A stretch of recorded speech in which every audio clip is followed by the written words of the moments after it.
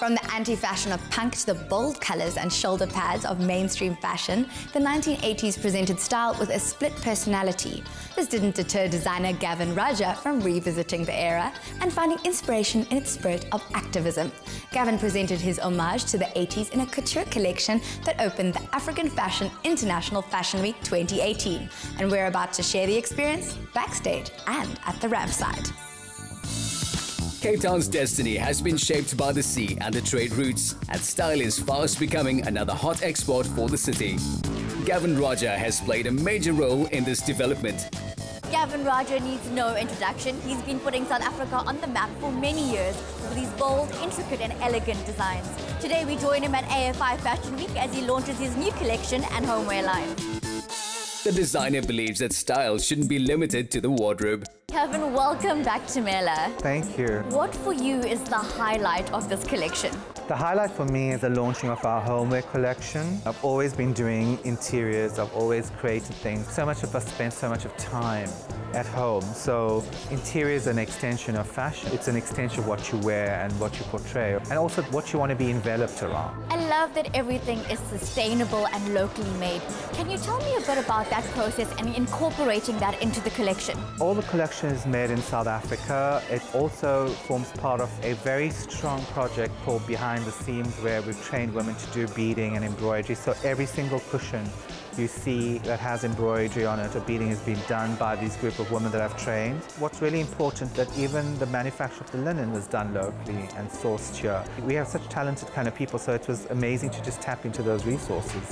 Rather than using a conventional ramp to display his couture collection, Gavin opted to have the models make their way around the venue. But this apparently casual presentation required some careful choreography. Where did the inspiration for this collection come from? This collection is largely driven by current trends for 2019 and also a very kind of huge inspiration around the 80s. For me, the 80s was this kind of new romance and also the birth of so many new things, but at the same time it was a very dystopic kind of world. But the hair is very distinctively 80s. I've done kind of these exaggerated coifs. It was like kind of looking back on a memory, leaving out all the naff stuff and bringing all the nice stuff.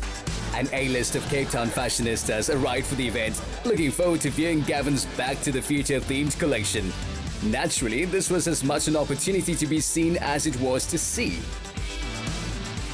But fashion is also serious business. African style is developing an international profile. Precious, how do you think African designers are making their mark on the world? The world has always taken inspiration from Africa, whether it's through the arts and you look at the music. Africa is truly in vogue right now. So for us to work with the talented designers and showcase them on platforms that are internationally on par, it gives us great pleasure. Do you think more and more people are supporting local? 10 years ago, when I personally started in the industry, local designers were not really the preferred designers on red carpets. But now it makes me very happy to see that they are well represented on red carpets. They have become household names, and you can find them in some of the big retailers in South Africa. This message was also the core of her opening address. The world has been our mantra, and it's something that we're very passionate about. The inspiration came from the 80s, but the execution was totally on trend, with a palette featuring saturated tones of tomato red, Ceylon yellow and ultraviolet. These were complemented by their gentler counterparts including lavender, rose and quetzal green. Classic monochromes presented minimalist elegance, but also got the colors to pop, while earth tones helped to keep things grounded. Supersized shoulders offered a playful reminder of 80s power dressing, in contrast to this timeless silhouette.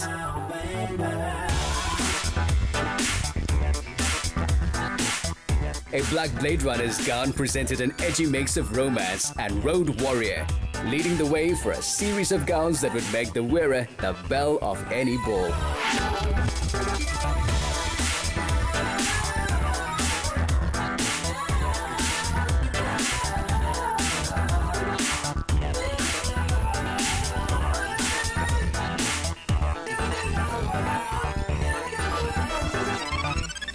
Gavin, congratulations on an absolutely incredible show tonight. Thank you. I particularly love the Rajasthani influence. What draws you to Rajasthan? Rajasthan is a place in the desert, but the one thing that just pops all the time is its color. So there's a kind of resonance between the 80s color and Rajasthan. While Gavin received well-deserved congratulations, Karishma chatted to the trendsetters.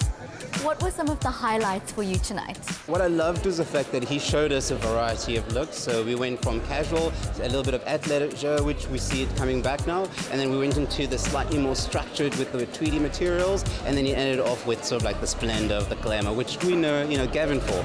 Do you think more people are supporting local? If you look at the heavyweights that have chosen to attend a show by a local designer, it's a testament to see that actually people now are showing an interest.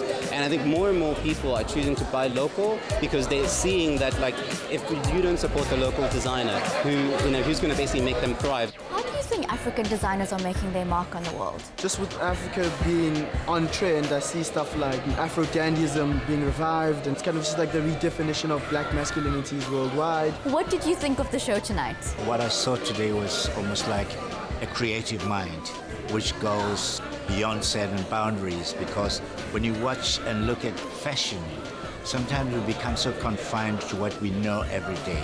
And for me, this was like a great musician creating music. Gavin's ode to the 80s was a remix rather than a rehash, drawing on echoes of the rebellious past to create a fanfare for an exciting future.